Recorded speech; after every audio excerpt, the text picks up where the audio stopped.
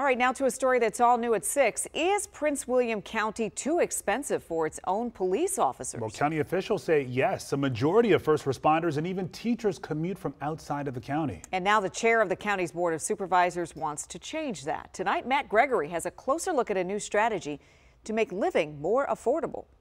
Prince William County used to be the picture of affordability here in the DMV, but thanks to rising housing costs, now the county's own police officers, firefighters, even teachers say they can't afford to live here. So how do you change that? Well, the Prince William County Board of Supervisors chair says she has a plan she thinks will bring the workers home.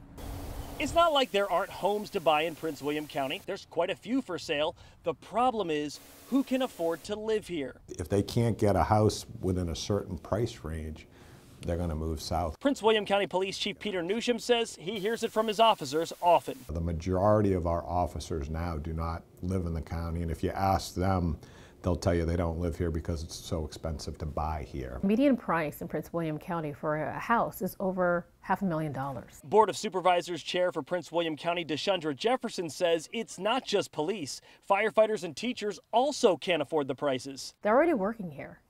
If they want to live here, let's find a way to make it possible for them to do so. Here's Jefferson's plan, a housing down payment program for police, firefighters, and educators. Loudoun County has a similar program where they're offering down payment grants to people. And so we're going to look at, how much should we offer? What should the qualifications be? Jefferson says they've already started the study to answer those questions. Imagine hearing somebody who puts on a uniform, is putting their life on the line, and they cannot even afford to live here. I just felt like that's the least we can be able to do.